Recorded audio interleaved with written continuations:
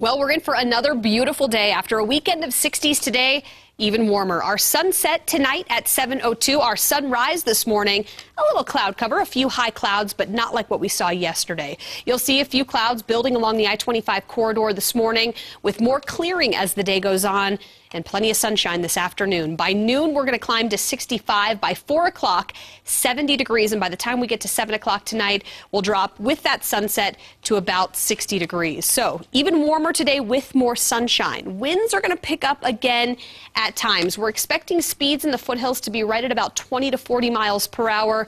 In Denver, expect speeds right around 10 to 20. So we're a little breezy today. Those winds coming in over the next 24 hours.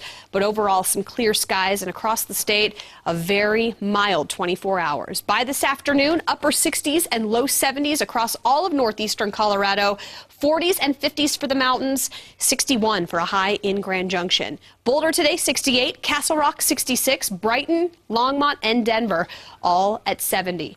It's a gorgeous day that's going to last. In fact, you can see through the end of the week, we're going to see temperatures hovering right around 70 to about 73 degrees. That's 10 to 20 degrees warmer than normal.